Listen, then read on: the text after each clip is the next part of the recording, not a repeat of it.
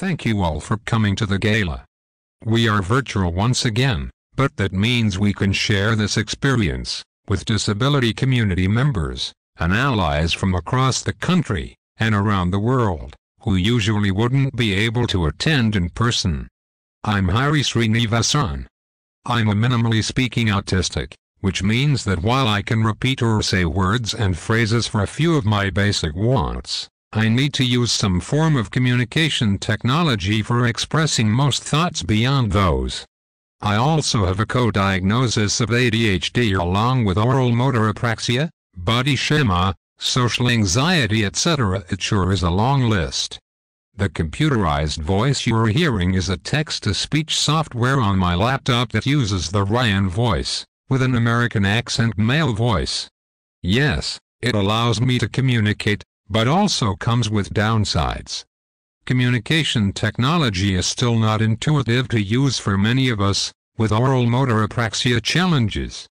It is critical that the otherwise fast-moving technology advances pay attention to this area as well. Other issues are affordability, and there are limited natural-sounding voices. When my buddy David and I communicate, for instance, it sounds like Ryan speaking to Ryan, a kind of loss of our individual identity. Continuing with my introduction, I'm a student at UC Berkeley. Major in psychology and minor in disability studies. This year I'm doing my own independent research on the autistic experience of the emotion of awe, which I hope will lead to potential applications. Fingers crossed that grad school is in the cards for me next year. I'm also vice chair of the ASAN board, and on the Interagency Autism Coordinating Committee amongst other things.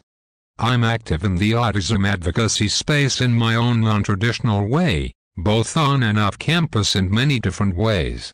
I like to think of everything I get to do as small pebbles that will widen the ripple in the pond of change. I want to include an image description here as that is an important accessibility feature. I'm a young college-going male of South Asian ancestry, with brown skin, wearing a blue sweatshirt and a blue and yellow cap. My mask has the words, CAL, Zero Waste, Reusables, Not Disposable on it.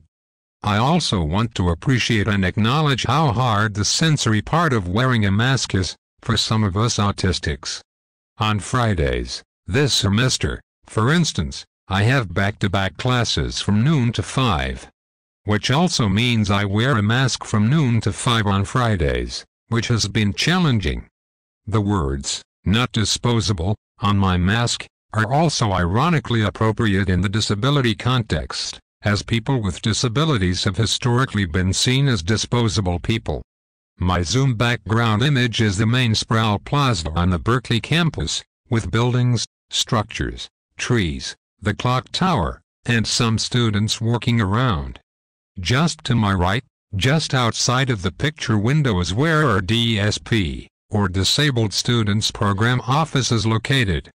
This is the first ever DSP, established by Ed Roberts in 1970, and became the model for other universities. Pivoting back to more recent events, what a year it's been. We have faced so much, and we are so happy to see you all here. As it is, handling uncertainty is hard for many autistics, even in the pre-pandemic world. The pandemic certainly felt like the ultimate uncertainty. The pandemic has brought to light disparities faced by people with developmental disabilities. It has also compelled us to come up with creative and even unusual workarounds to reveal unexpected silver linings.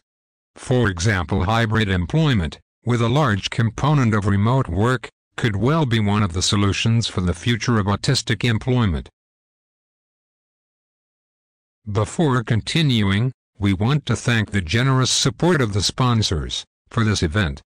I want to especially thank our gold sponsor this year, Anthem, for sponsoring our film screenings. You can see this year's silver and bronze sponsors on the screen now, as well as all the other sponsors in program. Our theme this year is #AllAboard. We love trains here at ASAN, and we are using them as a model for our advocacy. We persevere, and we keep moving forward, because advocacy doesn't stop, except at designated stops. We bring more people on board, and we learn how to change our advocacy and do better. We don't let up, we find new ways to do our advocacy, and to bring everyone with us. Because that's the point, all means all. When we look back on all that ASAN has done together this year, there's a lot to be proud of. ASAN has created a number of new resources and toolkits that our community needs, such as a self-advocate's guide to manage long-term supports and services. Who's in control? Control over community services for people with disabilities. One idea per line. A guide to making easy-read resources. And sharing your story for political purpose. Because our stories deserve to be heard. ASAN continued to fight for the needs of the disability community to be included in COVID relief legislation. ASAN worked with our grassroots to urge Congress to include funding for home and community-based services in COVID-19 relief legislation. ASAN also continued to create cognitively accessible resources about COVID-19. We are still fighting for bans on organ transplant discrimination, seclusion and restraint, sheltered workshops, and other practices that harm disabled people. ASAN doesn't do this work alone. In February, as part of a national coalition of civil rights groups and legal scholars, ASAN released a new report, examining how crisis standards of care may lead to intersectional medical discrimination against COVID-19 patients. ASAN partnered with the National Partnership for Women and Families to produce Access, Autonomy, and Dignity, a series on reproductive rights and disability justice. ASAN signed on to a letter to the U.S. Department of Health and Human Services, calling on them to implement guidance and provide technical assistance to help states develop police-free mobile crisis response programs that are equitable, safe, and effective. Every year ASAN signs on to hundreds of demands for action and legislation as part of our coalition work. And we welcome the positive changes when they come. We've been fighting for years against adding work requirements to Medicaid. Work requirements would have tied the ability to receive Medicaid benefits to the ability to work.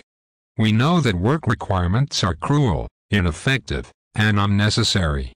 This year, we welcomed the defeat of Medicaid work requirements.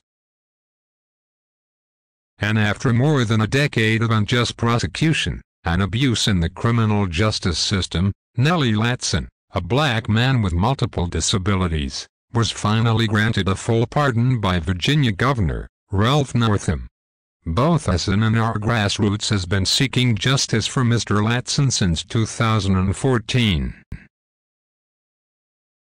Check out ASAN's annual report for more information about all of the work we've been doing this year.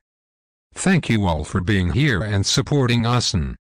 ASAN needs our help all year round, so please give if you are able. Let's flap applause. This is what all of the guests usually do at ASAN's annual gala, instead of applause, since many autistic people are sensitive to loud noises.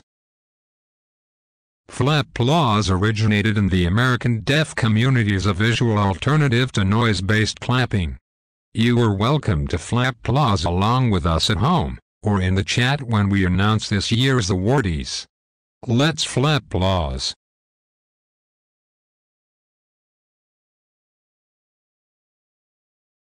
Our hashtag is #ASANGala. Feel free to tweet virtual gala selfies, or congrats to our awardees, to the hashtag. You can also participate in the Twitter chat on Friday on civic engagement. Before the award ceremony begins, we're going to go over the schedule for ASAN's annual gala. I'll turn it over to ASAN staff, who will explain the schedule.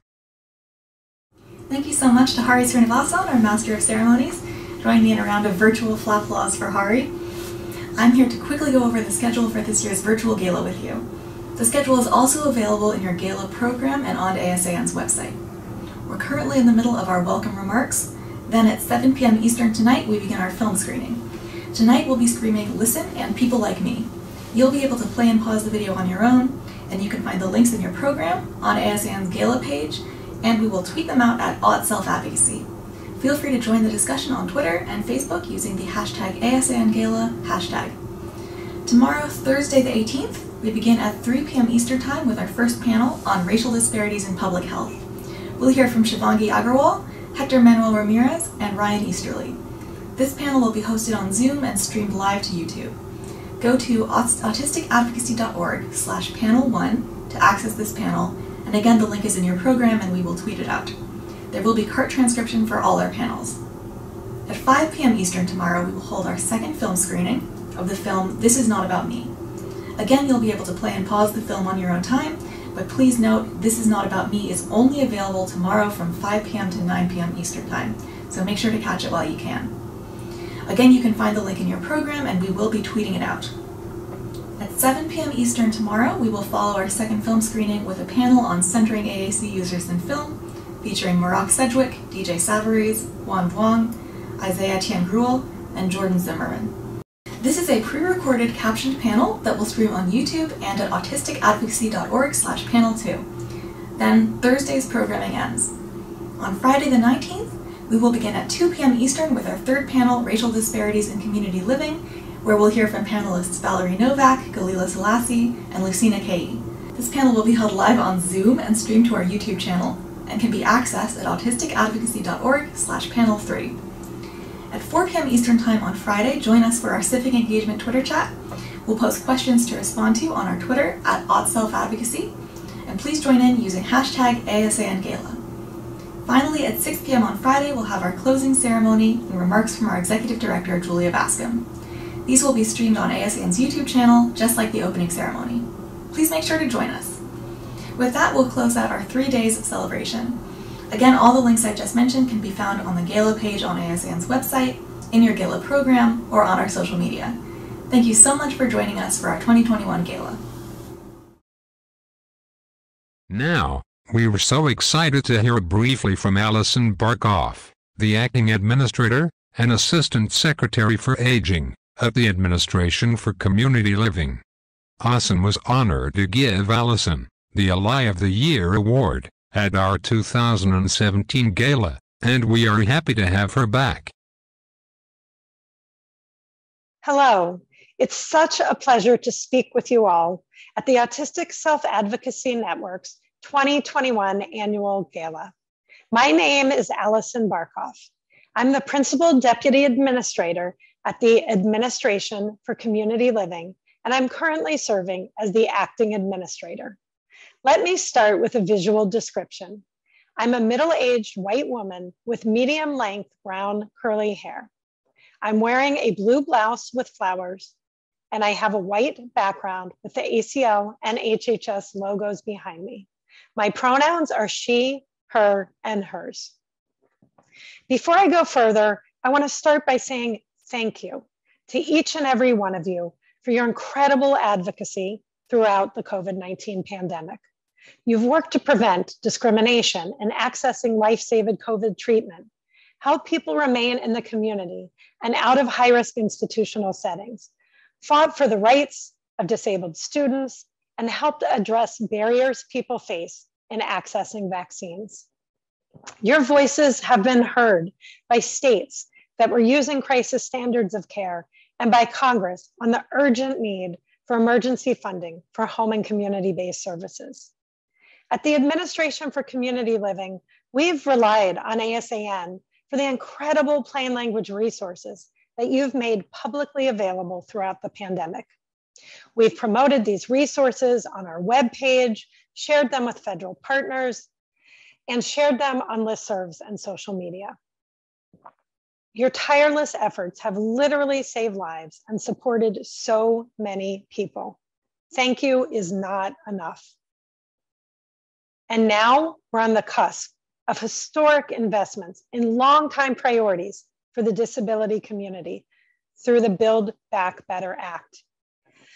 Billions of dollars to expand home and community-based services, permanently reauthorize Money Follows the Person program, expand opportunities for competitive integrated employment and eliminate sub-minimum wages for workers with disabilities, and to strengthen the direct support professional workforce. None of this would be possible without your work to educate policymakers and to share your own powerful stories.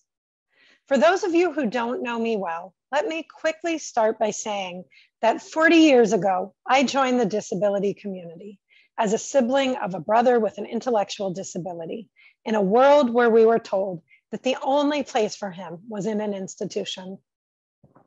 Advocating alongside my brother and other self-advocates, families, and disability advocates from across the country, we fought together to expand community services and to help create a world where all people with disabilities have opportunities to live, work, and fully participate in their communities and to make choices for themselves about the life they want to live.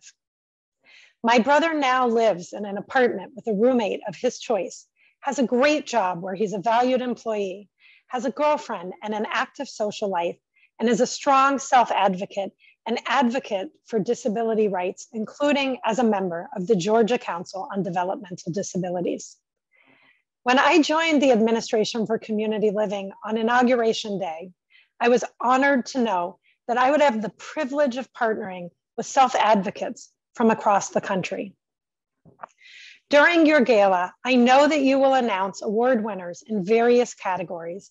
I want to congratulate all of the winners for your contributions to autistic self-advocacy. Your mantra, "Nothing about us without us," will always be respected by this administration, and we will always keep our stakeholders centered in everything we do. ACL has the important responsibility within HHS and the federal government of being an advocate and voice on disability issues. But our voice only rings true when we listen to our stakeholders, when we hear from self-advocates, and when we learn from real world and lived experience. I applaud ASAN for being an organization that supports and centers self-advocacy among autistic and other disabled people, and for so effectively using your voices and combining them into messages that truly impact policies. Because of your work, autistic and other disabled people are stronger. Families are stronger, communities are stronger, and our nation is stronger. I want to end where I started, with a thank you for your incredible advocacy, particularly over the last 18 months. Our community has been devastated by COVID in so many ways, and you have kept up your life-saving advocacy while at the same time dealing with personal challenges and heartbreaking tragedies. Your tireless work to build coalitions and educate policymakers about what our community needs has been so impactful. And ASAN and its members are one reason we are on the cusp of advancing so many of our community's longstanding goals. Thank you for this opportunity to say a few words and to be part of your gala. ACL and I personally look forward to our continued collaboration towards making community living and self-determination a reality for all people with disabilities. Thank you. Now we'll begin the awards ceremony. ASAN's awards seek to recognize people who work to advance the self-advocacy movement. The self-advocacy movement is fighting battles in many different places around the US and the world, in many different venues, from the halls of power to media and public opinion. All of these awardees are doing vital work. I'll turn it over to ASAN staff, who will present the awards. Hello, my name is Noor Pervez. I am the Community Engagement Manager here at ASAN. I am so proud to present a Service to the Self-Advocacy Movement Award to the team at Ask Me, I'm an AAC User. Ask Me, I'm an AAC User is a group where AAC users are the authority on AAC. and it is a place where AAC users, speech-language practitioners, support staff, doctors, parents, families, and others who are interested in AAC can ask questions and get advice and insight from actual AAC users. In this group, all AAC use and need is valid, and AAC users range from part-time to full-time, and the type of AAC varies between each user. AAC access and use is a basic communication right, and everyone should be able to use and access AAC regardless of perceived speech capabilities. I am so honored to present this award to Ask Me I'm an AAC User team Saoirse Tilton, Stephanie Fuller, Alyssa Hillary Zisk, Emery Arden, Ange Sipka, and Jupiter Tatiana Rose. Congratulations on all of your hard work, and I am so proud to present you with this award. Thank you.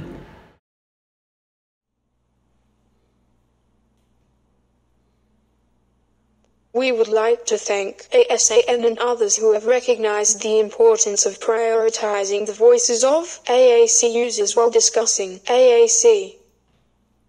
We moderate a group about augmentative and alternative communication, or AAC for short. AAC describes all the ways people communicate, other than oral speech, or mouth words, when we're feeling tongue-in-cheek. Ask Me, I'm an AAC user is different from other groups about AAC because we insist that AAC users are the authority on AAC. Saoirse noticed several years ago that in other AAC groups, AAC users are not given priority as the experts in our own experiences. Instead, all the discussion, questions, and answers were dominated by parents, teachers, therapists, and SLPs, while actual users' voices were drowned out. Because Saoirse was being tired of this, she ended up asking me why there was nowhere that AAC users were given a priority. Saoirse, Alyssa, and I had already been a part of a group called Ask Me, I'm Autistic for several years by this point. This group had a rule about only allowing autistic people to answer for 24 hours. Saoirse asked me about making Ask Me, I'm an AAC user a thing, and so we started the group. We never expected Ask Me, I'm an AAC user to grow to its current size. New moderators have joined us, as we have grown. Emery, Ange, and Jupiter. All of our moderators are AAC users. This is the choice we have explicitly made in order to have AAC users be in charge. We prioritize AAC user voices by requiring that anyone who isn't an AAC user wait 24 hours after a new post is made before commenting. Only AAC users are allowed to comment during this time. Our goal is to ensure that AAC users have a place to not just be the official voice on AAC, but to have a chance to engage with each other, share experience, tips, and tricks, support each other, and have a community. We also would like to ensure families, teachers, and SLPs hear first-hand perspectives from AAC users on what works and what doesn't, so that future AAC users can grow up better supported. Overall, we would like to ensure that access to AAC, AACUs, and communication rights are treated as necessities, not as an inconvenience or last resort. We moderate a small corner of the internet where AAC users' voices are heard and prioritized, in the hope that one day AAC users can be the center of our own stories and seen as the experts in our own experiences and communication.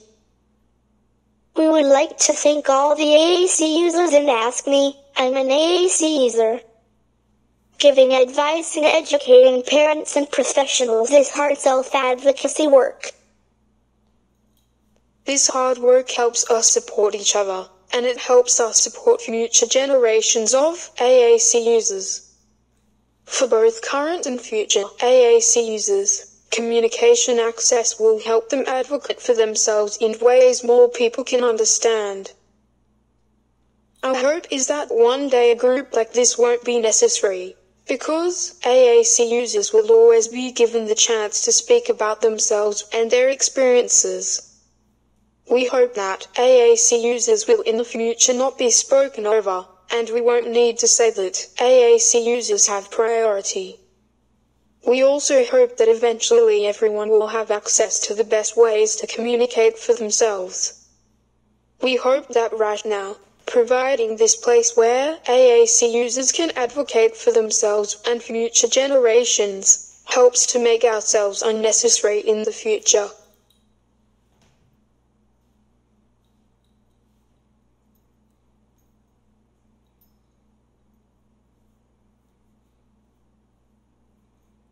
Thank you.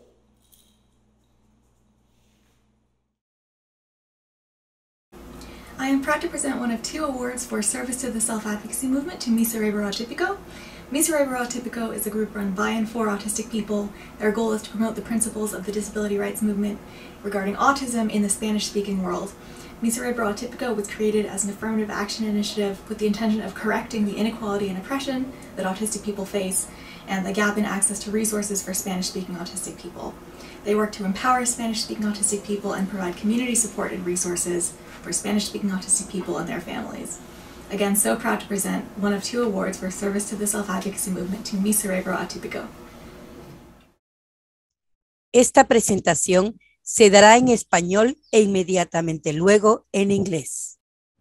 This presentation would be given first in Spanish and immediately after it would be given in English.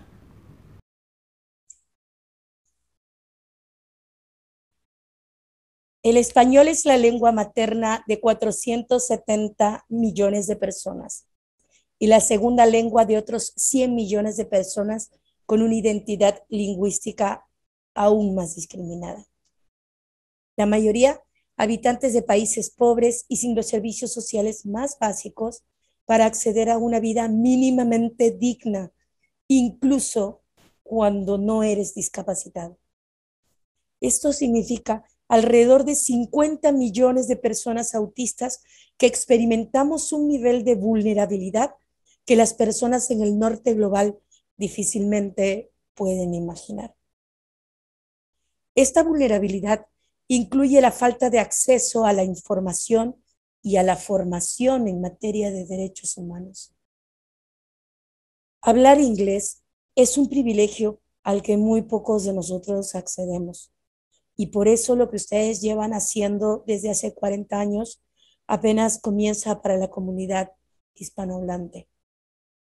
Esa es la naturaleza de la desigualdad a la que nuestra comunidad se enfrenta.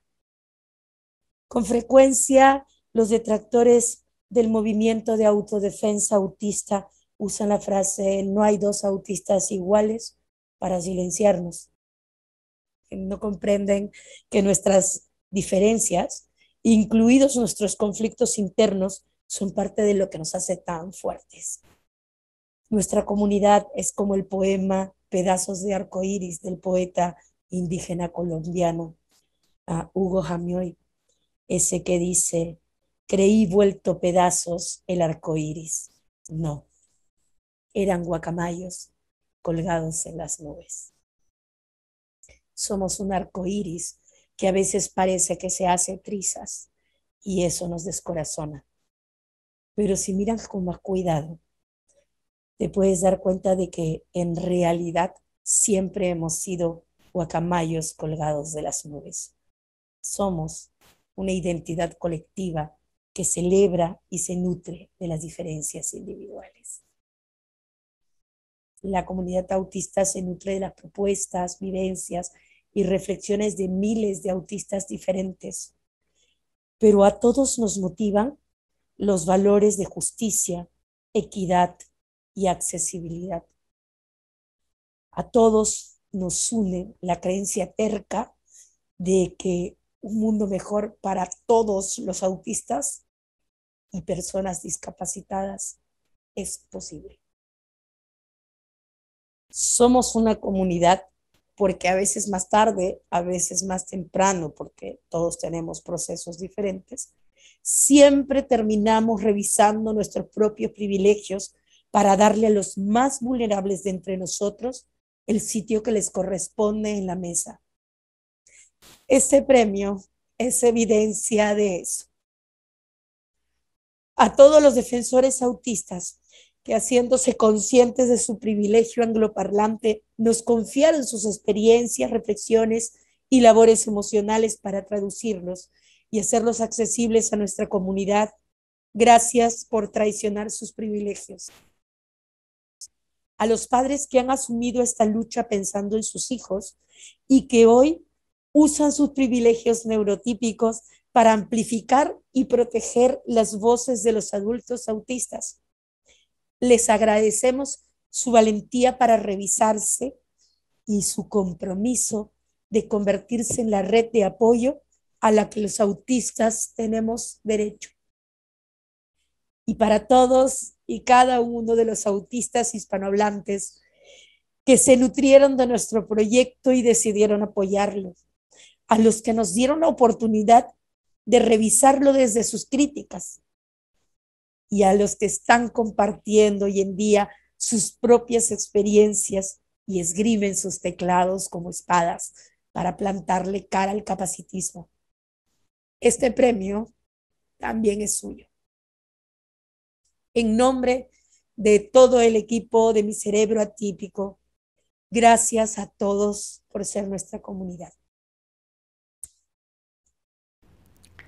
Spanish is the mother tongue of 470 million people and is the second language of other 100 million people with an even more discriminated linguistic identity.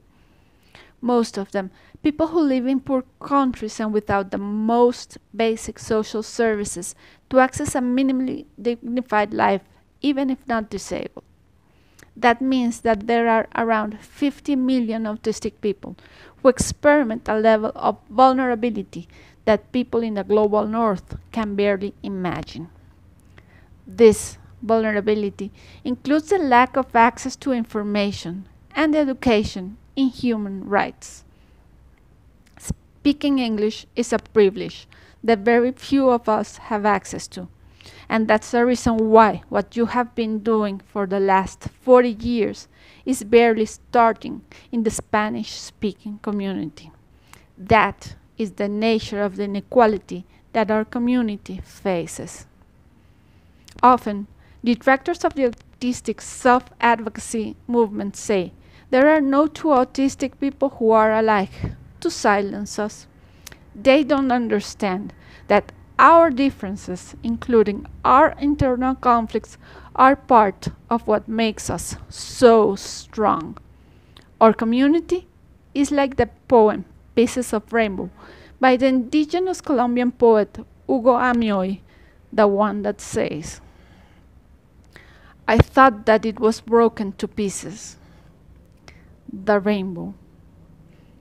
No, it was mock-us, hanging from the clouds. We are a rainbow that at times seems to be shattering, and that breaks our heart. But if you look carefully, you can realize that we have always been mock-us, hanging from the clouds. We are a collective identity that celebrates and nourishes from the individual differences. The autistic community nourishes from proposals, lived experience and reflections of thousands of different autistic people. But we are all moved by the human values of justice, equity, and accessibility. We are brought together by the stubborn belief that a better world for all autistic and disabled people is possible. We are a community because sometimes later, sometimes sooner, because even if we all have different processes, we always end up checking our privileges to give the most vulnerable within us the place that they deserve at the table. And this award is evidence of that. To all the autistic self-advocates, that after becoming aware of their language privilege, entrusted us with their experiences, reflections, and emotional labor so we could translate them and make them accessible to our community. Thank you for being traders of your privilege. To the parents that committed to this fight, thinking about their children and today use their neurotypical privilege to amplify and protect the voices of autistic adults, we thank you for being brave enough to question yourselves and commit to become the support network that the autistic people have a right to. And to each and every Spanish-speaking autistic that nourished from our project and decided to support it, to the ones that gave us the opportunity to examine it from their criticism, to the ones that are sharing their own experiences and wield your keyboards as swords against ableism. This award is also yours. From all the Mi Cerebro Atípico team, thank you for being part of our community.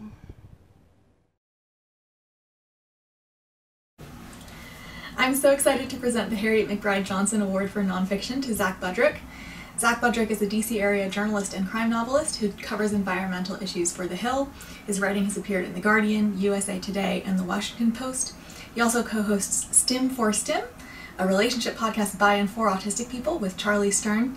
Stim for Stim is an answer to some other media about relationships and autism that has less direction by autistic people, and I think it takes a much better approach. Zach's work has highlighted the impacts of environmental crises on disabled people and advocated better coverage and support for disabled people affected by these crises. So excited to present the Harriet McBride Johnson Award for Nonfiction to Zach Budrick. Hi everyone. To start with, this is an honor and a privilege, and I thank you from the bottom of my heart. I know the popular image of an award speech from TV or whatever is to end with the thank yous, sometimes getting played off by the music, but in J school, they teach you the inverted pyramid where the most important information goes at the top, so I'm going to start with the thank yous instead. Thank you to the great folks at the Autistic Self-Advocacy Network for all the work they do. Thank you to the other autistic journalists. It's been my honor to meet, many of whom have preceded me in this award, including Eric Garcia, Sarah Ludeman, and Dylan Matthews. A thank you to Harriet McBride Johnson, the namesake of this award. Thank you to Rachel, my wife, the love of my life, and someone whose love and grace and commitment to justice have informed my development as both a person and a journalist. Thank you to my dear friend and podcasting partner, Charlie Stern. Thank you to my work partner at The Hill, Rachel Friesen, and to my editors, Bob Cusack and Ian Swanson. Thank you as well to the rest of my colleagues and former colleagues at The Hill, including Rebecca, Harris, Marty, Lauren, Regina, Brett, Morgan, Joseph, Lexi, Marina, Ashley, and Celine. Thank you as well to the dear friends who have always encouraged me to tell both my story and others, and helped me understand that that's what I'm meant to do. I'm not going to use any last names because that's not something non-journalists have signed up for, but thank you to Alicia, Alan, Krista, Laramie, Meredith, and Janet, the bravest person I know. And thank you to Caroline, who is no longer with us, but whose love and encouragement and bravery I feel in my life every day, and which gives me strength when I need it the most. Now, the other big difference between this and the Oscars telecast is that this organization has advocacy right in the name, so no one's going to get annoyed if I use some of my time to talk about the big issues. And they might, but that's probably more to do with me personally being annoying. So I'd like to say a little bit about the focus of my day job, environmental coverage, which was specifically mentioned when I was notified that I was receiving the Harriet McBride Johnson Award. The effects of climate change are far beyond the theoretical at this point, particularly for those living in the global south, and they're only going to become more so even if we avert the worst-case scenario, which it's my personal belief that we're more than capable of doing. And as is the case with so many other crises, disabled people are and will continue to be on the front lines. This is where nothing about us without us becomes so important, because it's absolutely vital and non-negotiable that solutions to the crisis incorporate both the needs and voices of disabled people. When they don't, we get things like plastic straw bans. It's a random example, but it's the consequences of such a choice writ large. It will both do nothing to stop the climate crisis and make life harder for the people most affected by it. So for anyone listening who might be in the position to actually affect these changes, I say to you, accessibility is not a perk or an option or an act of charity. Accessibility is a must because accessibility is survival. If it's not part of your solutions, they're not solutions. In conclusion, I'd like to zoom out just a bit. On Twitter, there's a question that comes up a lot. What would you tell an aspiring journalist or one just starting out? And a lot of the time, that gets a lot of snarky responses to just say, run, or find something else to do with your life. I'm going to advise precisely the opposite, particularly for disabled and neurodivergent young people. One of the most important questions a journalist can ask of themselves while pursuing a story is, cui bono? Who benefits? And you should specifically ask yourself, who benefits from your despair? Who benefits from your cynicism? Who benefits from the idea that it's impossible to make a meaningful change? And if you decide that you want to cede that ground to those people who benefit from that, that's your choice. But if the answer is no, you don't want to give them an inch, stick with journalism, because it sounds like it's not done with you. And always bear in mind my other mantra for journalism, which is GOYAKOD. Get off your butt, knock on doors. Thank you so much. Good night, and God bless. I'm proud to present ASAN's Ally of the Year Award to Sandy Ho and the Disability and Intersectionality Summit. Sandy is a research project manager at the Community Living Policy Center, a student at the Heller School, the founder of the Disability and Intersectionality Summit, and a community organizer in the Boston area. She identifies as a queer disabled Asian American woman, and her areas of interest include civic engagement of people with disabilities, access to Medicaid HCBS for people of color with disabilities, and building research capacity among disability advocates. The Disability and Intersectionality Summit aims to create dialogue on how our society must address systemic oppressions using an intersectional approach. It's a national conference centered on the multiple oppressions that shape the lives of disabled people. At the conference, the focus is on the experiences of multiply marginalized disabled people, as told by disabled people in a setting organized by disabled activists. The conference centers the experiences and the knowledge of multiply marginalized disabled people, such as queer disabled people of color, undocumented transgender disabled people, or formerly incarcerated disabled people, among many others. Our community has never seen something quite like the summit before, and it's a powerful locus for organizing, community building, and transformational change. We're so grateful to Sandy and all of the other organizers involved, and we can't wait to see what they do next. It is my great honor to present this award to them. Hi everyone. Thank you so much for this moment of joy and celebration. I am honored to be recognized as Ally of the Year by ASAN, an organization whose work and friendship has helped to make me a better ally. I'd like to begin with a crane story, because we are at an ASAN Gala after all, and I'm a sucker for themed events. So in 2018, after the Disability and Intersectionality Summit ended, I flew from Boston to Chicago and boarded the California Zephyr train headed to San Francisco. Now, this train took me through 7 states, including going over the Mississippi River, through the Rocky Mountains, and up Donner Pass, before finally pulling into the Bay Area. For 2.5 days, I got to see some of the most incredible views going by my window. And as I admired the landscape, my mind kept going back to one question. Where is my place in the disability community? It was really on that train where I began to think of myself as a builder.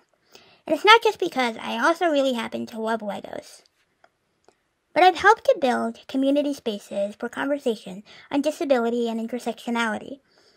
And I've also been privileged to build disability research in ways that connect self-advocates with policy researchers and policymakers.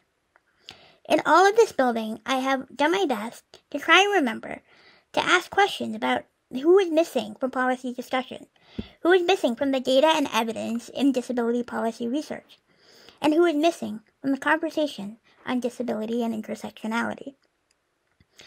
The train ride gave me the quiet and time to think more deeply about the work that needs to be done to ensure that fewer barriers exist that discriminate against self-advocates and disabled people in ways that prevent us from participating in society, prevent us from living in settings of our own choosing, and prevent us from being represented by our democracy.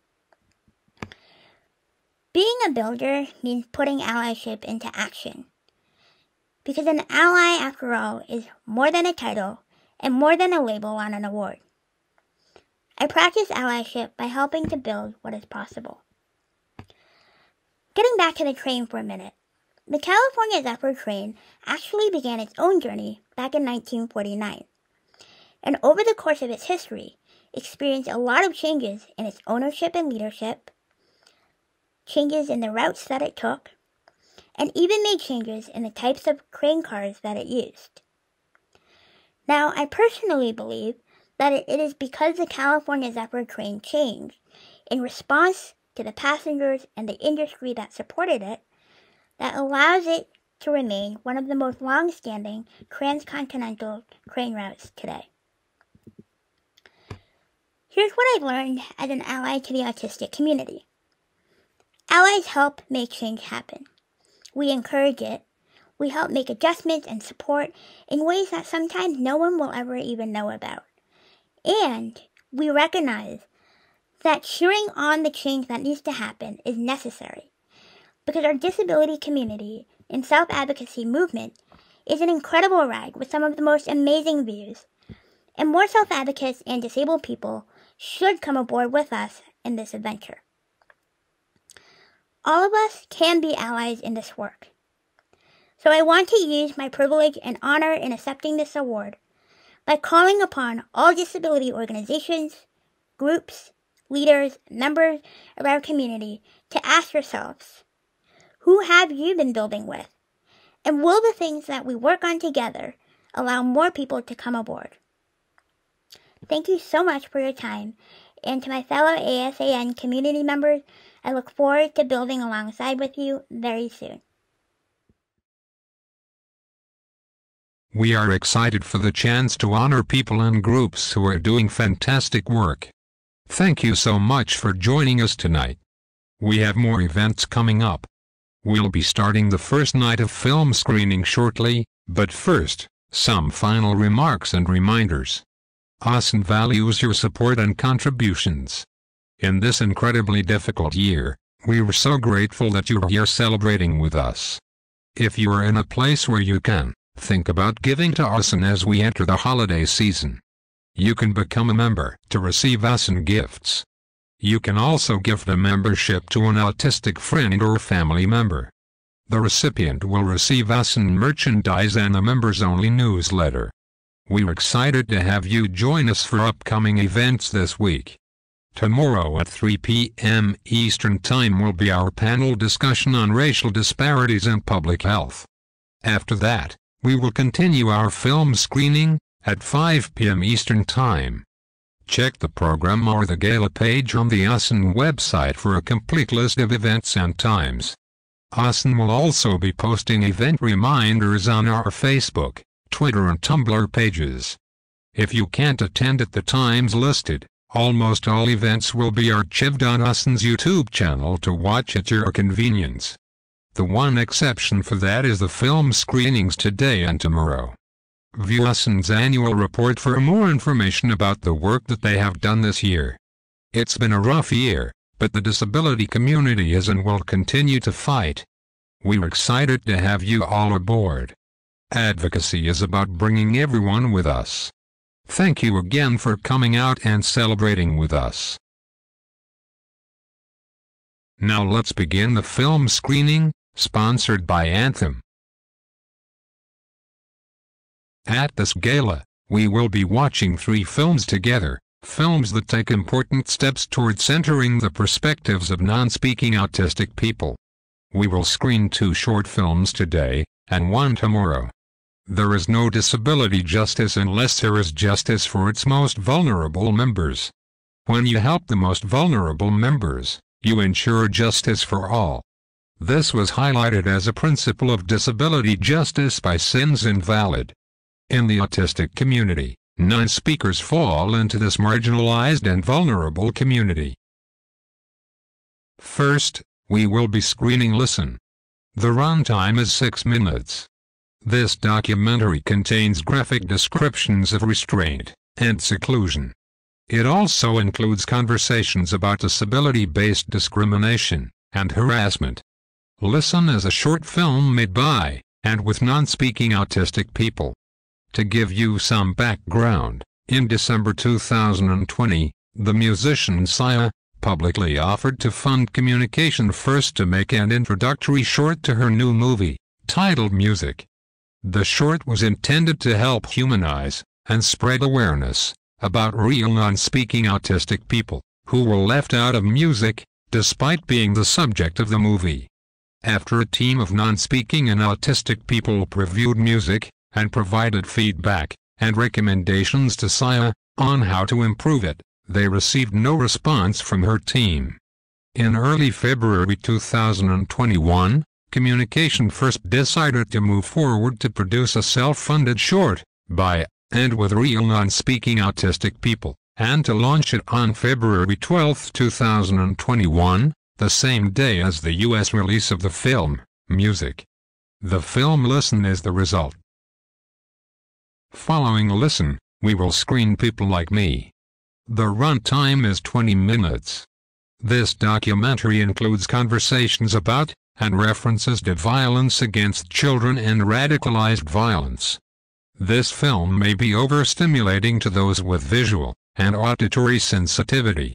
Created by Autism Campus Inclusion alum, Maroke Sedgwick, and partially filmed at the ASAN program, People Like Me challenges Western perspectives on autism that frame autistic people as solely in search of a cure, and applied behavior analysis (ABA) as the optimal and primary treatment for autism. People Like Me is an experimental essay film that challenges dominant perspectives about non-speaking autistic people.